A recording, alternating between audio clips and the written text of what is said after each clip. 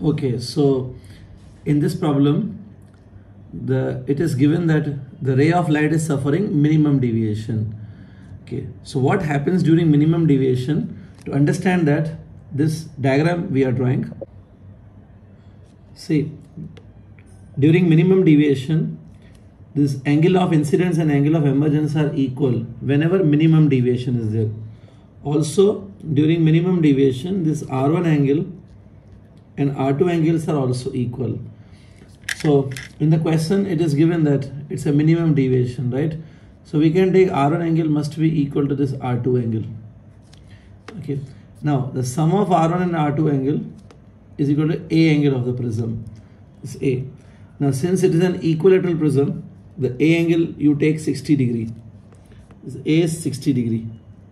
Okay, and R1 and R2 both are equal, so we can write R1 plus R1, that is 2R1 equals to 60. Hence R1 will be 30 degree. Once we got R1 angle and say refractive index is given, so with the help of Snell's law we can find angle of incidence.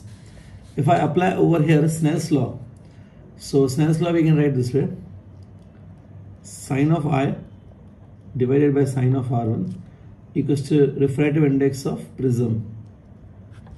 Okay, this is a Snell's law. So sine of I will be equal to refractive index into sine R1.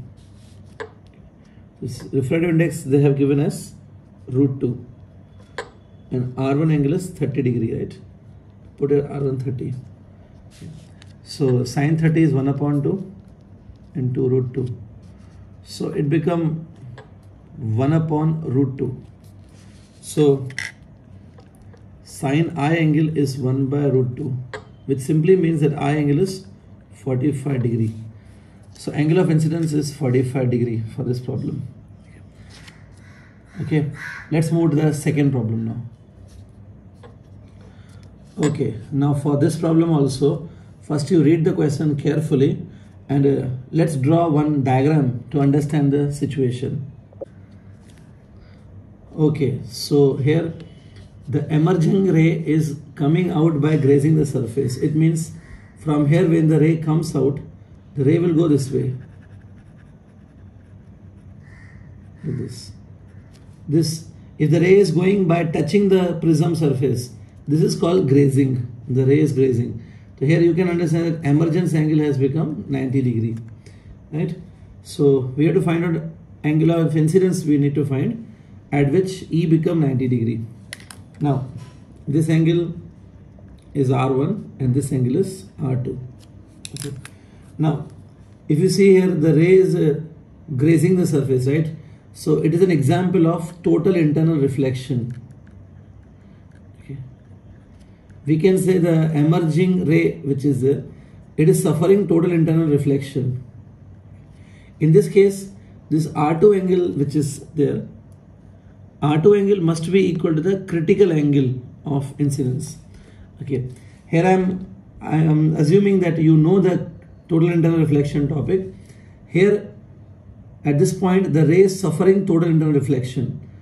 Okay, it's grazing the surface. So this R2 angle on which it is falling, this R2 angle must be equal to the critical angle. This IC is nothing but critical angle, okay, for total internal reflection. Now, so both sides, if I take sine function, sine R2 will be equal to sine of critical angle. Now sine of critical angle is 1/mu, okay, equal to sine R2. Now see here mu is given 2, refractive index is 2. Put here 2. So sine R2 is 1/2. If sine R2 is 1/2, that means R2 is 30 degree. Okay. Now, okay, see, now R1 plus R2 is equal to A angle of the prism. Now this A angle is 60 degree because it's an equilateral prism. So put A angle 60, R1 is 30 plus R2. So R2 is also coming 30 degree. Sorry, R2 is already 30. R1 will also come 30. Okay. See, R1 will be 30. Okay. The value of R2 you substitute, R1 is coming 30. Now here if you apply Snell's law, once you got R1 value, then Snell's law can help you to find angle of incidence. So by Snell's law, we can write that sin I by sin R1 is equal to refractive index of prism. Okay. So again, sin of I will be mu times of sin of R1. Okay, so this mu is given to, and R1 is 30 degree, right? Sin 30. Just solve it. Here we got angle of incidence for this problem. Okay, so now this is the next question on the prism topic. First, read the question carefully, observe the diagram. Okay, make it clear first of all. Now in this problem, we want the emerging ray that is coming out. We want the emerging ray to be going undeviated through the face AC. Okay, first of all, if I just show the diagram that how it can go undeviated, that I am doing. Suppose if the ray falls this way, okay. Now we want that it should go undeviated through face AC. It means we want this condition. Okay. See, without bending, the ray is going straight over here. See, this is possible only if the ray falls here at a 90 degree angle. If the ray falls here at 90 degree, then only this thing is possible. Okay.